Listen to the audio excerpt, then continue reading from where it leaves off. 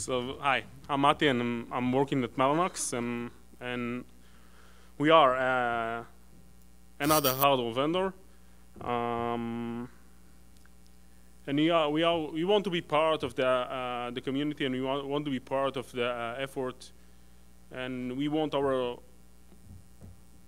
to provide a driver that you can just run Quagga on top of a box with our driver, or configure an FDB entry, or set a VXLAN tunnel, and it will just work. And this is something that I think everybody in this room desire. And we're trying to figure out what would be the best way to do it, and what are the steps to do it. And it is something that I understand from Andy that he's going to talk about it in tomorrow's session. So this is some slide that I pre-prepared. So sorry, Andy, I will talk part of the thing we talked about. Okay, so we try to figure out what will be the step, and since we want to be player from today, and this is not a secret, our SDK, and I believe that some other hardware vendor SDK are in user space. We need to understand what would be the best way to start working, and we are, as I said, we don't want to first port all our SDK functionality to the kernel, and I'm not getting to the, I'm not trying to say whether it is the right or wrong way. I'm just saying that it can't be happen from the first day, because as you probably know, there are more than 2 or 10 lines of code in our SDK. So we want a rollout phase, and we want to take a baby step in all together, and we are trying to figure out what are those steps. So as we see, the first step together is to provide NetDevice per port, meaning that each silicon port will have NetDevice represent the port. As a result, you will get an ability to send and receive packet via this port, and actually you will get 36 or whatever number of ports are on this device, NICs. On top of that, we will provide, of course, the state reflection of those links. So meaning that when one of those links get down, it will reflect to the kernel NetDevice. Counters may be there as well. So if you read those the port counters, you will get the counters from the hardware. Some basic functionality may be there as well, like MTU speed, but this is not a mandatory for my point of view. Next step will be to put some resource management logic inside it, inside this kernel module that represents the switch. And we had a few debates before on the resource manager, where it should be and how it should work. Problem is that some of the hardware are not deterministic, meaning that you have huge table in that hardware, and this huge table used for a lot of different logical table, meaning you have a huge TCOM table that could be used for ACL or router, or you have a huge hash table that can use for either MPLS, VXLAN, and algorithmic LPM. So language like P4 or John proposal and advertising some table size won't help you. You need some vendor-specific driver that will advertise or will reject or approve some table entry insertion operation. So this should be the next step as I see it, in our phasing, in our porting of our SDK to the driver, to the kernel, sorry. And from that point, actually, we could have a fully functional silicon by providing all the below functionality, Netdev and resource manager from the kernel, and all the other functionality will be, again, at the first stage, provided by user space by going by doing trampoline, actually, it is going from the kernel to the user space and configuring the hardware. We understand that this is not desirable and this is not what we aim to do. But in order to provide a fully functional silicon, this is what we want to do. This will be the next steps. So this will be the, and from that point, we will start porting tables one by one. So we will port the FDB code into the kernel. Then we can port ACL code into the kernel, et cetera, et cetera. Question at that stage? Nice. Moving forward, we can we can try to understand what is the best way to port complex structure, data structure, like algorithmic LPM, algorithmic TCAM, and so. And talked about some bulk operation from kernel to the driver in order to do operation like ISSU in service software upgrade. And so when you want to bring down your driver and then reboot it or bring it up again and get all the information that was there before from all the distributed kernel table. That's all. Any question? I think it's a good idea, and it's been proposed in other scenarios to start with a Netdev-based driver that just does pure transmit receive functionality, and that's good. You should get that into the kernel as soon as you can. As for the next steps where you start having the resource manager implemented and then one by one moving things into the APIs that whatever we come with for switching offload, I think you need to do those intermediate steps before you start supporting our stuff in your own little playground somewhere. I'm not against people reviewing the work that you're doing step by step on a Netdev list, but I don't think I want to put that in my tree during those steps. So once you go full bore into the APIs that we have in the tree and are supporting that, that's when I would like to see that aspect of your changes. So I think and another thing to think about here is part of this exercise is about helping us figure out what your needs are, okay?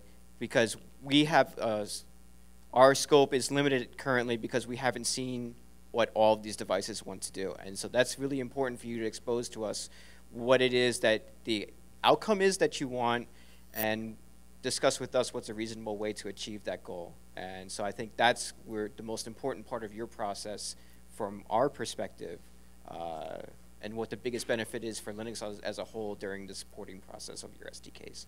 So great to hear that. Just one question. So, okay, the Netdev report is fair enough. We can submit something like that, and we can try to think out how we can open it, and it is a fair amount of work. About all the block of SDK, we are trying to figure out what is the best way, and all or nothing is probably, from our point of view, not good solution. Question is whether we can submit a driver which has only limited functionality and have some extensions that are currently closed. They are not part of the, they are not closed, they are open, but they are not part of the upstream that you can plug into this upstream driver.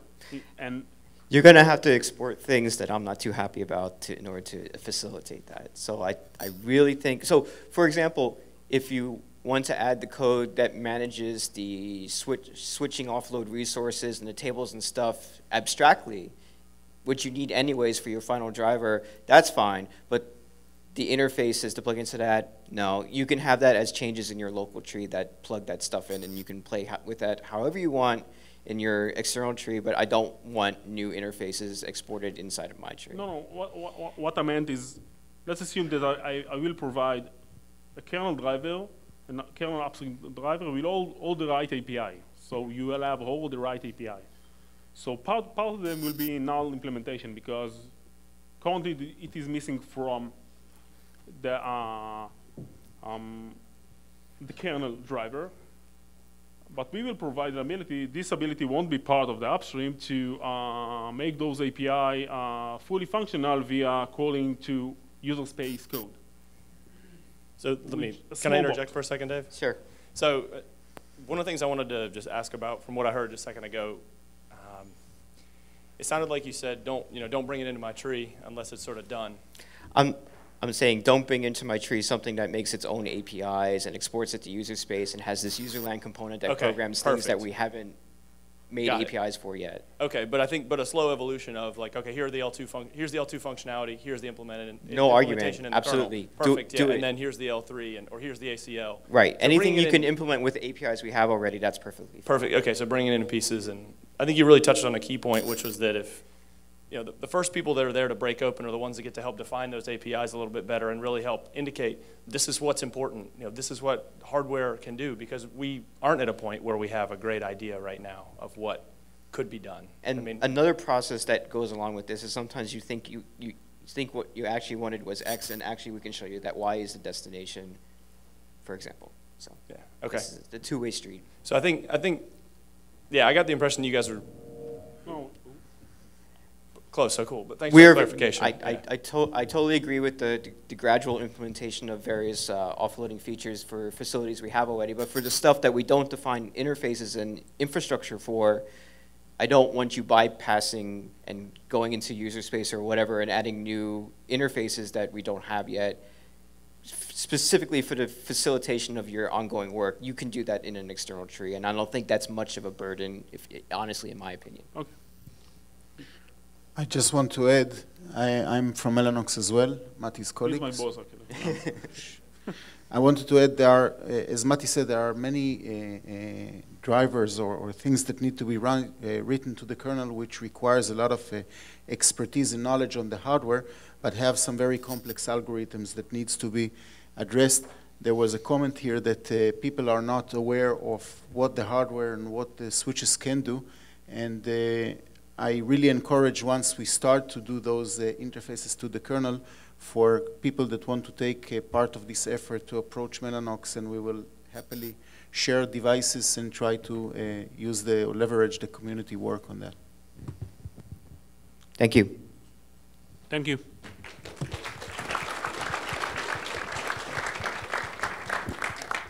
I was hoping they would say it, but I should say this. This was the switch side of Mellanox. They actually have fairly open drivers on the NIC side. A bunch of you guys are familiar with that. So this was only a portion of the company that we are talking about. All right, so that was the last of the vendor presentation, so to say. I don't know if we should do a bio break, because we have probably another hour or more or should we keep going? What's the general vote? Keep going? All right, let's keep going.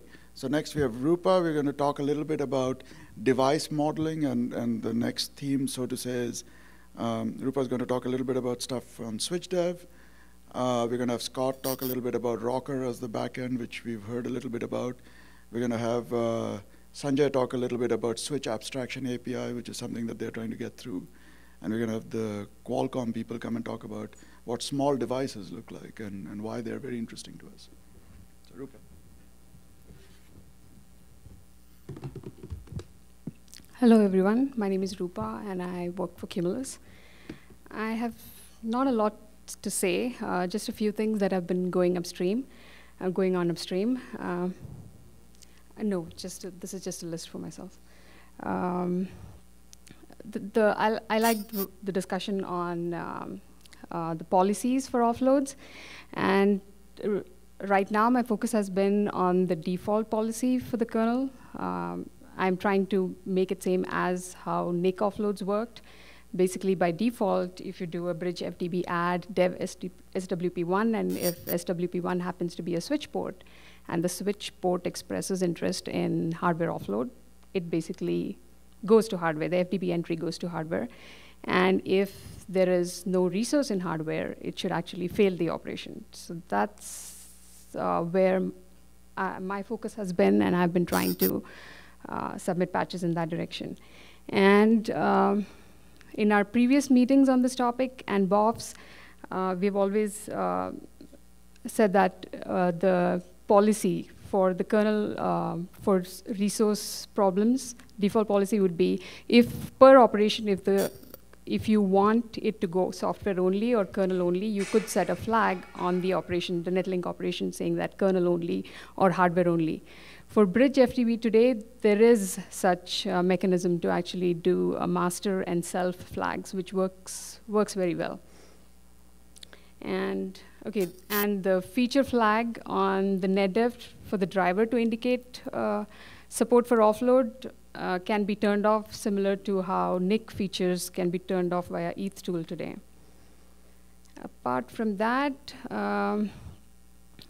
things in SwitchDev happening right now.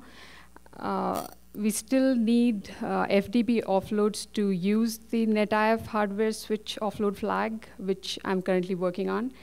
And another thing that is important to discuss is handling offloads through stacked net devices. We have discussed this on the mailing list with Scott and Jiri and everybody else.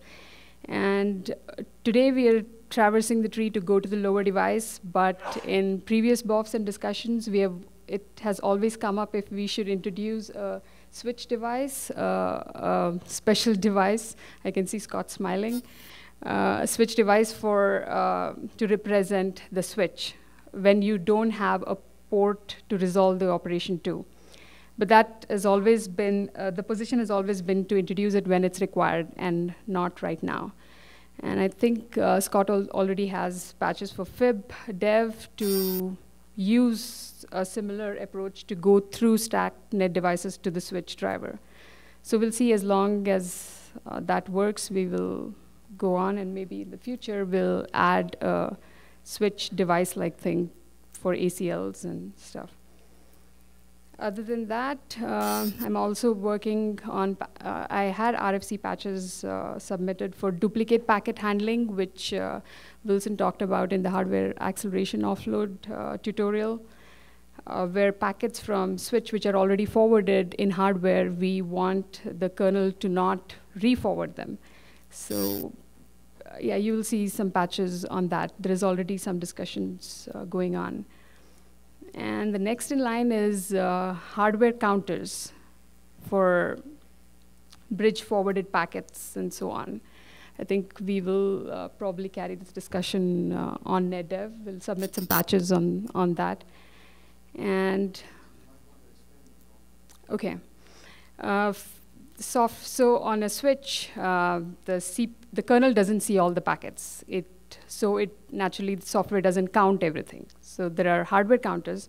Hardware maintains counters for bridge packets, for routed packets, and so on. And so for switch ports today, what we do is, for some of the counters, we use TUN tab driver, and we have extensions to actually add these counters to the kernel. Now, this has to be extended to something like the bridge device. If you're using a bridge and all switch ports are in it, and the bridge net device should actually reflect all the packets that are bridged, whether in hardware or software. So we probably will need some mechanism to do that there as well. So like a NDO switch get stats, something like this? Yeah, set stats, something like that, which will just add the hardware stats to. There is the additional complication, right? In a standard switch, a broadcast frame will get broadcast internally and then up to the CPU and potentially broadcast again. So this will require more than just simple addition. It'll have to have policies attached to it. But we clearly need one more layer of indirection for the offload counter case. So you're saying that in the case where we have a switch dev, the broadcast would come in and then we figure out what software ports we put it through, and we don't want to count it again from the places where the hardware set to. Okay. Yeah. And I think the last on the list is lag. This is simple lag. And this can be achieved, the basic stuff can be achieved by notifiers today. The switch driver can actually listen to a port going into a bond and actually grab all the bond attributes and pass it on to hardware. So we think that probably the switch driver can use the existing notifiers mechanism and support this. There are also hardware NIC drivers that use those notifiers as well to program bonding offloads into their chips. Okay, okay, great. Yeah, that's all I had actually. Any questions? Sounds good to me. Thank you.